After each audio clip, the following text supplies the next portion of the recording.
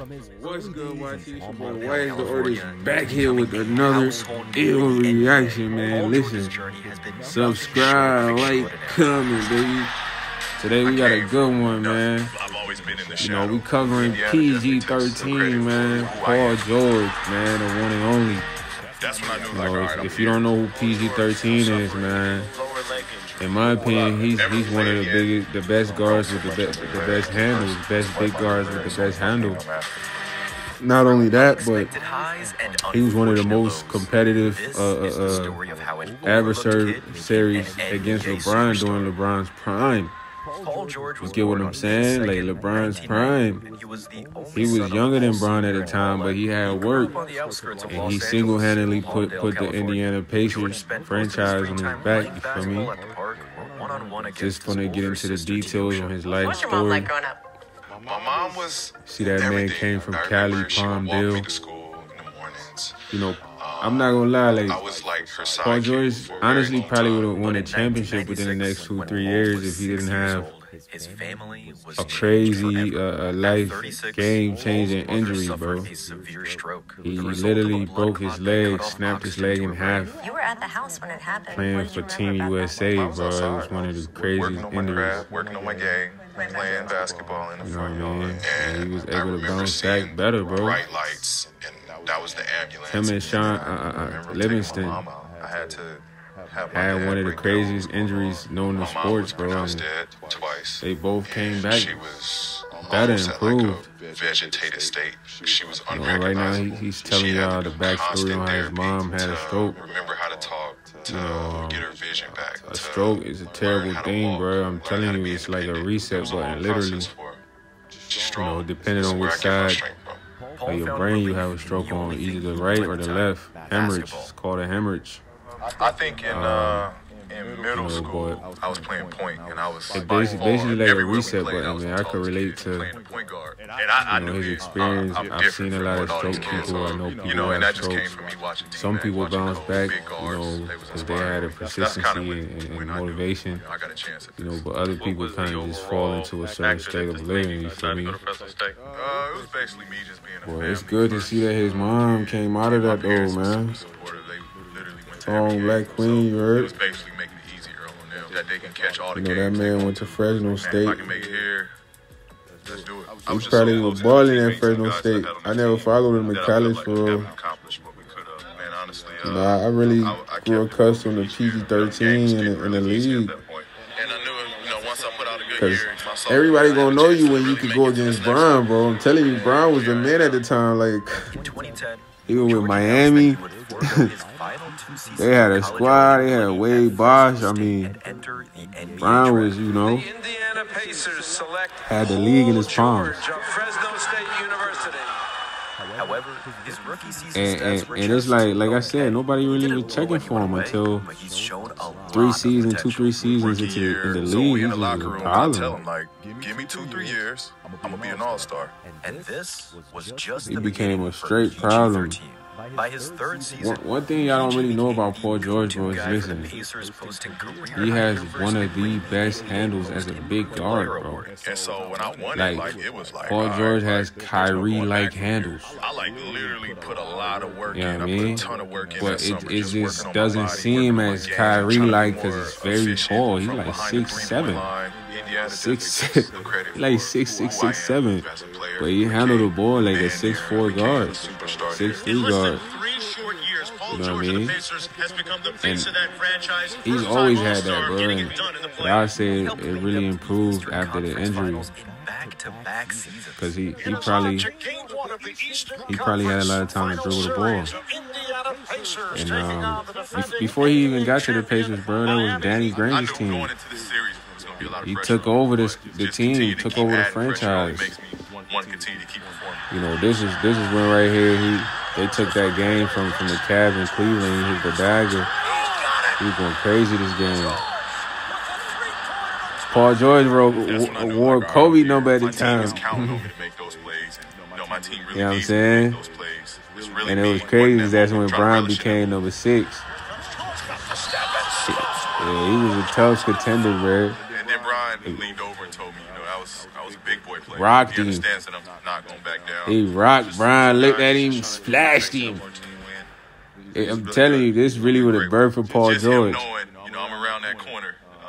That was enough for me. All of that stuff, all the recognition now, it's great. Obviously, you see how tall Paul George is, like LeBron height. Where I want to be, so I guess. But he handled the ball like Kyrie. Polished Paul George. In 2014, everything seemed to go in the right direction until the infamous Team USA scrimmage. A block attempt on James Harden's dunk turned his entire career into a nightmare. Paul George got hurt right there, man. One of the most horrific injuries. Broke his leg. It was one of the most gut-wrenching Telling you, it was nasty, bro. He literally snapped his leg in half. Like flexed straw bend. You feel me? Like, you know, and luckily he was able to come back from that, bro. You know what I'm saying? Like, it was crazy, bro. I'm not gonna lie. They played the injury live. The injury was kind of nuts. My mom jumped on the ambulance truck with me. I needed that, honestly. I was in so much pain. I was in so much disbelief. Remember the whole time, and she was just telling me, "You're gonna be okay, son. You'll come out strong." If my mom could get through what she got through, then this should be a that's facts. Paul George because, his mom really went through like a whole stroke, bro, and she was able to bounce back from the stroke. So 3 weeks in, it was just hard to PG13, like, I gotta be able to do this. I would be in one room for about 12 to 13 hours. I had to depend on pretty much everybody at that point. You know what you can do and what you can't do. The biggest part about it is it's just conquering everything with your mind. I know it's gonna be tough. Nah, that's facts. It's definitely tough, bro. I'm looking forward to those days. If you ever had like a major injury that immobilized you, bro, like, I'm at the height of my career. you kind of had like a different respect for just having certain simple abilities. Like, I'm very appreciative of the ability to walk, man. I truly felt like it was my time. You might be like, oh, you trying to be all sentimental. Nah. Why are we doing I had an injury that put me down for 3 months. Just let it heal, and we can do this rehab. Where I couldn't really get in the car normally. I couldn't. You see how you going down the stairs? I couldn't go down the stairs. I couldn't even go up the stairs, bro. Like, so it really just, it was the most frustrating time of my life, bro. It's like, you know, imagine you just used to get in the car normally, but you can't. You gotta slide in the car like butter or something. Like, you know, and you couldn't drive normally. You couldn't get out the car normally. I couldn't get out the car normally at all. It was tough to get out the car. Everything took a while to do. Like, you know, it's one of the most frustrating things, man. Like I said, it's a real mental battle, and it makes you appreciate just small little abilities, like being able to walk, stand, you know, like things like that. And then you also respect those who really have handicapped people with real disabilities, bro. Like, how they just get up every day, you feel me, and go and do what they do. Because I'm telling you, like, if you get a major injury that's going to immobilize you, boy, you're not going to like it. This when he came back fresh. You know what I mean? His recovery back made it seem like he never got injured, bro, because he came back 10 times better.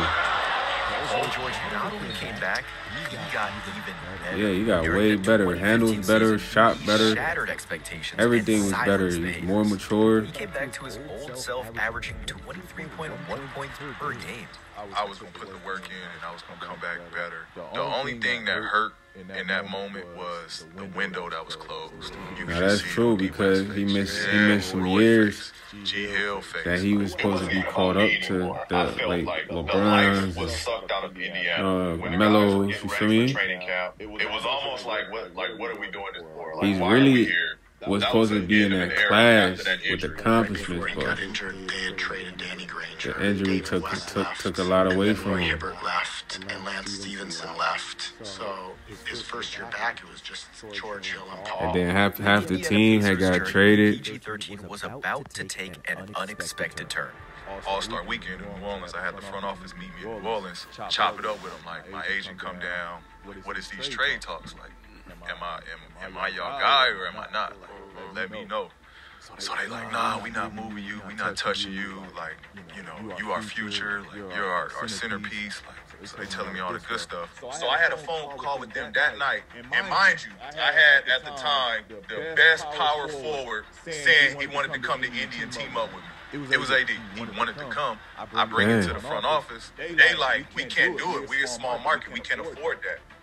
I'm like, the best power forward wants to come play here. Like, y'all can't make that work.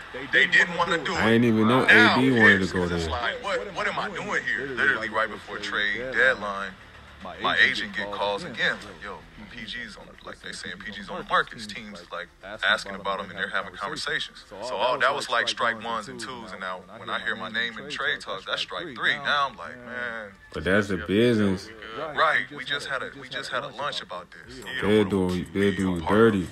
Something that you don't feel a part of. After the 2017 playoffs, George said that he wouldn't resign with the Pacers. So I called my agent like, man, what am I doing here? I called my agent like, man, get me up out of here. They don't want to win. The rumors swirled about Paul's preferred destinations as he wanted to come back to his roots in Los Angeles. The dream when I got drafted there was to be a Pacer my whole career, but things didn't turn out the way I wanted it to. It's kind of unfortunate too because they did all that literally post injury. Celtics, Clippers, Wizards, Rockets, all pursuing deals for Paul George. What a lot of people in you look at that, those are all franchise teams. Indianapolis Star, the paper, and Thunderstruck is the big headline. They knew Paul George was a bucket. They wanted Paul make a trade George. for me. However, George was traded to the Oklahoma City Thunder, forming a formidable duo with Russell Westbrook. I was really excited about playing alongside Russ. Two fiery all-stars on the same team.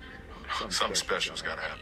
I give Sam Presti a tremendous amount of credit to be a year removed from losing Kevin Durant to try to get Paul George to come play Right, with Russell that's Westbrook facts. and Paul build the George city of helped Oklahoma them, City.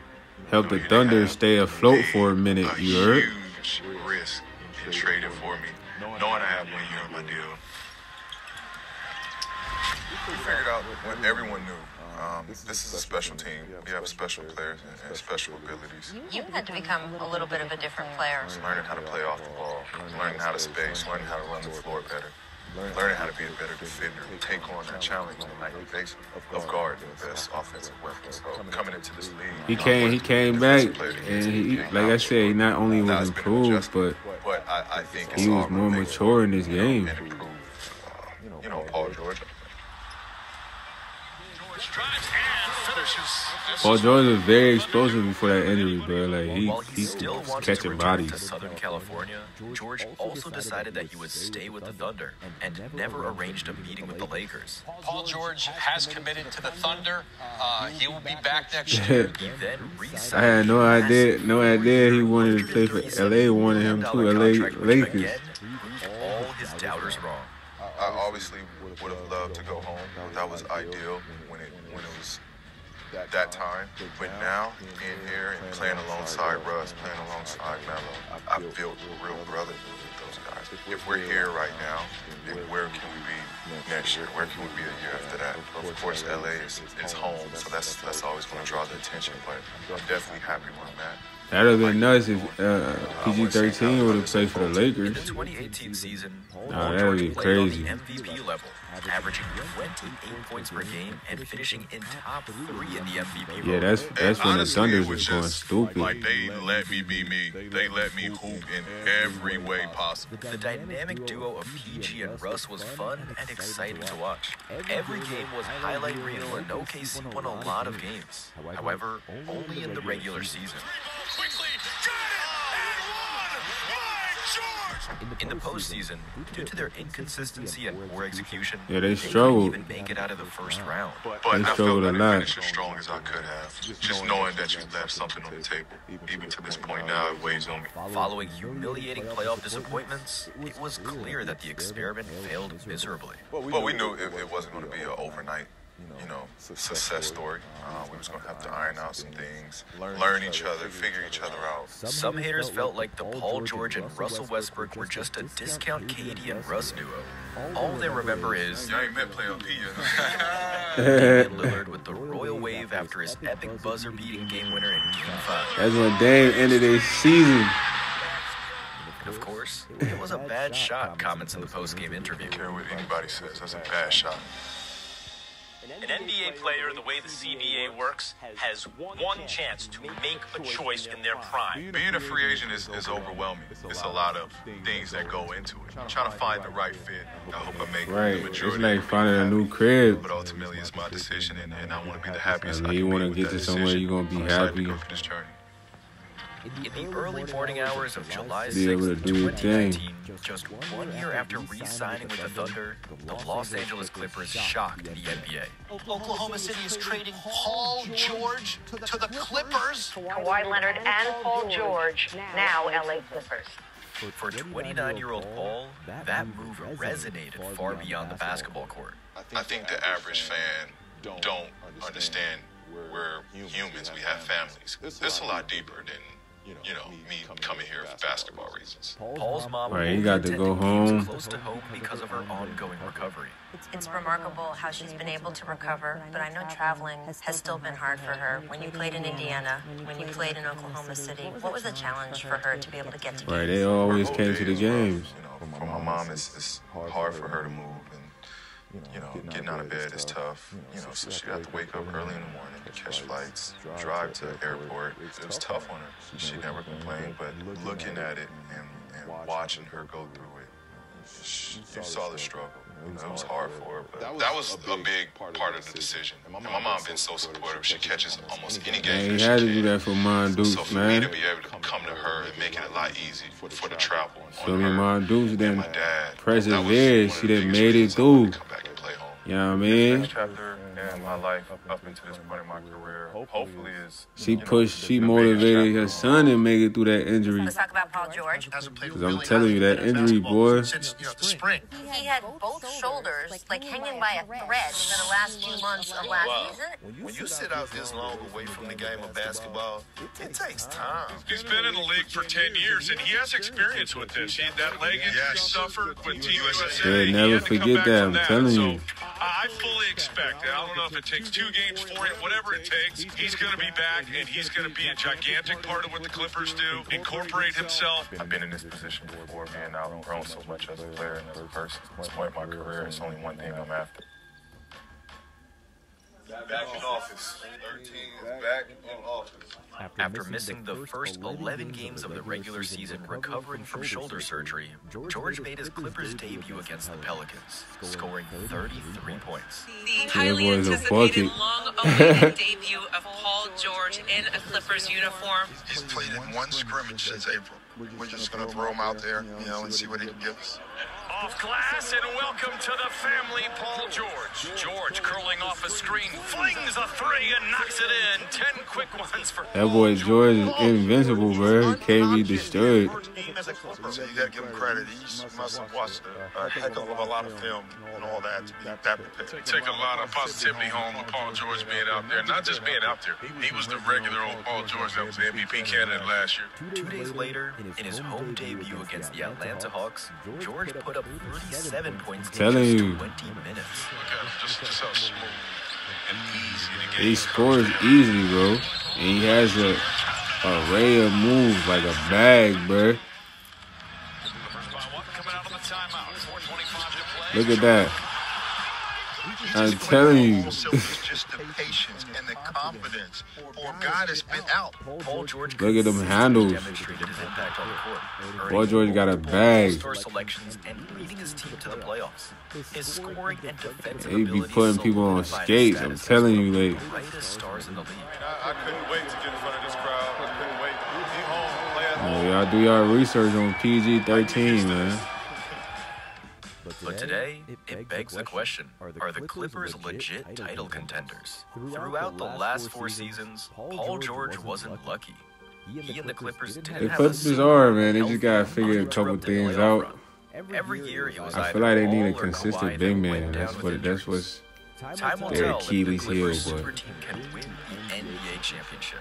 One thing is certain, PG has always shown that no matter what happens, the most important thing is the family. and Paul George has always been consistent no matter what This happens. trade had happened, and you were coming home. Waiting for my agent Aaron to give me a call. He gives me a call. He's like, "Hey, you're coming home. Made it happen." My agent, he decided to be a prankster. Let's tell your mom, like, you got traded to Toronto. First thing my mom says, "Oh boy, it's cold there." Everybody on the phone just breaks out laughing. Then I jump on Mom, I'm coming home. Coming to the Clippers. She loves that she see me a lot more. She'll go to more games. It's a lot easier on her. Ultimately, she's staying out there. That's dope, That means man. everything to me because just my journey, my path, where Nah, I started facts. from. So I'm a kid that came from nothing, man. I'm living out my dreams, and where I'm at now is surreal. Much respect What to inspired me, PG13, man, for my name to be left persevering, staying This solid, kid came and he brought everything he getting had. through that For trials us, and growing up, tribulations. Staples Center was iconic. You know what My I'm parents saying? get to be in here. They have a seat there. You know, one of my most admired players, man. When he was on the Clippers, not the It's not Clippers, just but the that you get to Pacers. play in front of your family, Started but all the it's way also there. to play for a team that you rooted for growing up. So when you are there warming up, you see some kid who looks like you, little Paul, in Clippers gear. What is that going to mean, knowing he could be the next kid who grows up and plays for this team on Christmas Probably Day? very exciting, man. This time around, hopefully they got a lot more. But y'all make sure y'all subscribe, like, comment. Till next time. I can give those kids opportunities I didn't have growing up. I can give kids hope. I was once you, and this is hopefully a shortcut I can give. I feel like it's my time to be here. It's my time to hopefully finish out my career here, be around my family. If you want to see more content like this, make sure to leave a like and comment down below with your favorite Paul George moment. Thank you for watching, and until next time.